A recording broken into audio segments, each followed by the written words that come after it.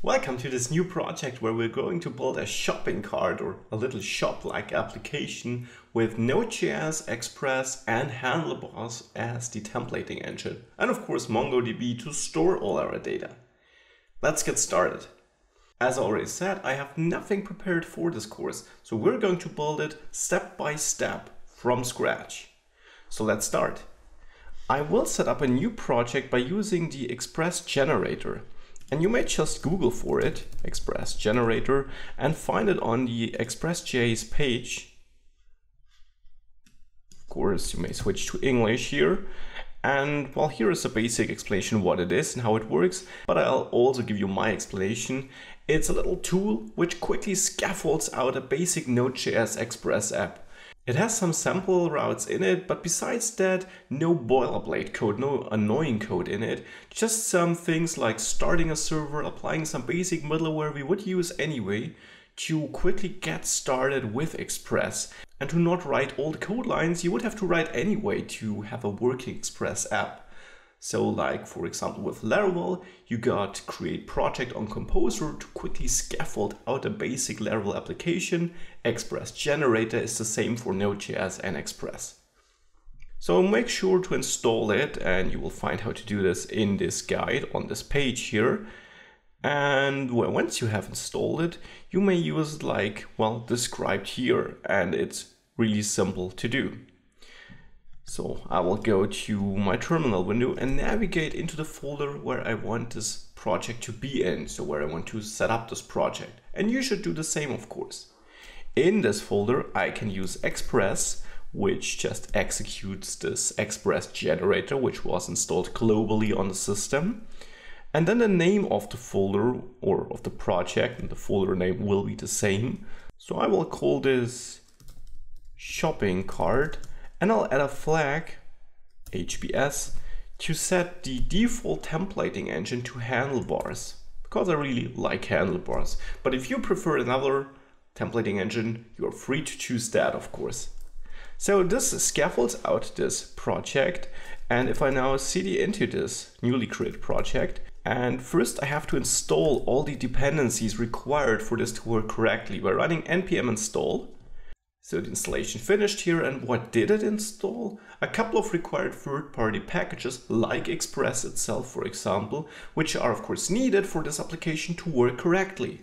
So with this in place, I may now run npm start to start the server. And this is a little script which is provided by Express generator, but all this does is it runs the server setup programmatically with Node.js. Now that is an important side note, of course. You need to have Node.js installed on your machine if you haven't already. And in order to do that, you might head over to nodejs.org and download the latest stable version for your operating system. But you probably do already have it. That's, to be honest, why I forgot to explain it. I think you are aware you need Node when looking at a Node.js video. But nonetheless, now that you got it and are ready to go, you should have your server running.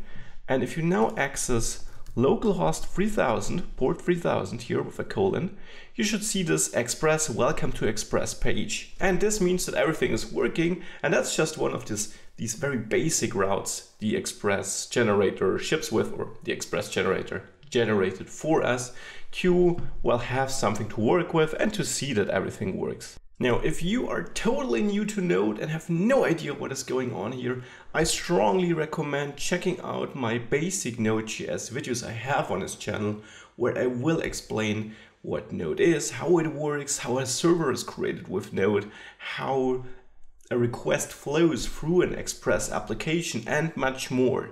So definitely check this out in case you are having any questions there. Now with this basic project being set up here, it's time to open it in your editor of choice or your your IDE of choice. And I will use PHP Storm for this. So here's the project opened in PHP Storm, and it's the default Express Node.js project. Express generator generates for us. And as I just said, I do have videos explaining this structure and how it works on this channel. So check out these videos if you're having any questions about that. I'll also post the links to them in the description. Now using handlebars in the views folder, we get this error.hps file, this index.hps file, and the layout.hps file. Well, the error file is of course called or used when an error has to be rendered to the screen, and I will leave this like this for now. The layout.hps file, if we open it, holds the default HTML skeleton, and this is the file which will be extended by all the other view files if we not specify it otherwise. So by default, other view files will use this basic skeleton and then render their specific content in this body part here. So where we have these 3 curly braces and then body, this is the hook where the other views will come in and render their content. So for example, this index.hps file here, this is the view. If we have a look in the routes folder in the index.js file here, this is the route we're currently accessing here, by the way, because we may think of having a slash at the end of this URL, and therefore we're reaching this route here, which just handles the root route. And here the index.hps file is rendered, so this file here. And now you can see this file only has a heading and a paragraph, but still it has some styling as it seems. And this is because, as I just explained, this content gets rendered instead or in the place where this body hook here is provided.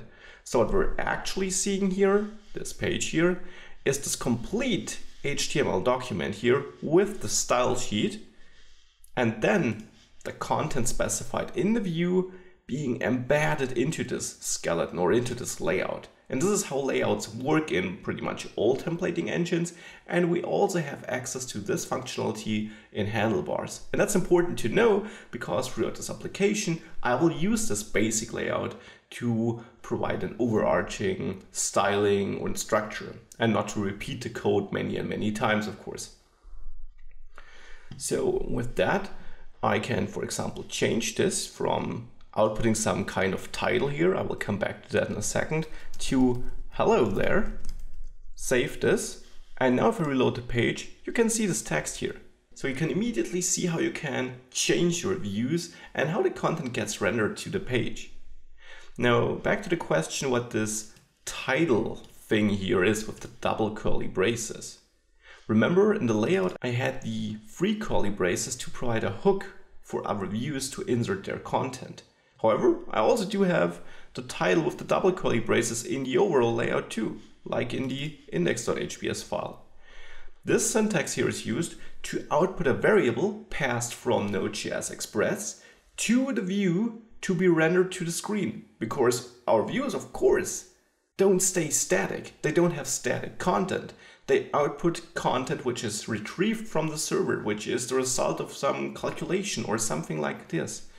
Therefore, this title actually refers, if we go back to the index.js file responsible for rendering this view, refers to this title variable passed to this view or passed to this render function here.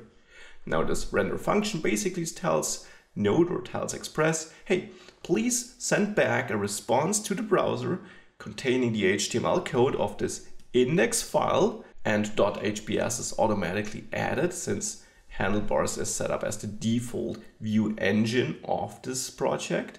But not only send back this HTML code here, but before sending it back, replace all hooks between double curly braces with the appropriate or corresponding data passed as a second argument in this JavaScript object here.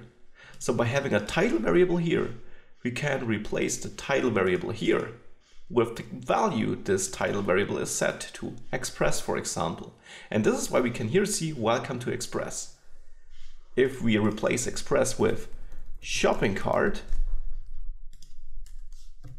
and save this, we won't see any changes because we didn't restart our server. Therefore, the code on the server is still the old one, or the code running at least is still the old one.